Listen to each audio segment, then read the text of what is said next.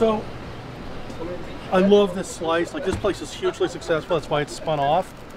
This is like the opposite of what these guys basically did is they remade the idea of the New York slice. Like, this is the opposite of the ultra popular Napolitana pizza now, which is characterized by this like super soft, delicate crust and the tomatoes with the little pools of the soft mozzarella. This is like totally crispy, and it's total integration of the sauce and the cheese, which was always the characteristic of the New York slice. But this one is better cheese, better sauce, zingier. It comes all the way up.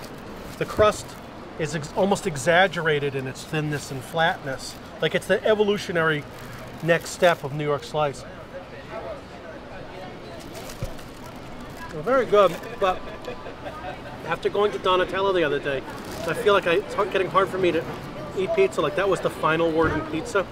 But I still love our New York pizza with the greasy cheese. I really want to move back here. Really great neighborhood to live in.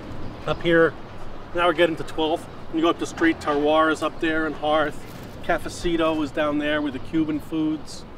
The Spanish-American place down there. Whatever you get, you should just take it to go. Go sit in the park, maybe in the dog run or whatever. Enjoy a brief moment of pastoral bliss before the impending apocalypse that is tomorrow's bad fortune. Here, from the cool twilight and gloaming of joy on the Lower East Side, I'm Josh Ozersky, and this is Ozersky TV.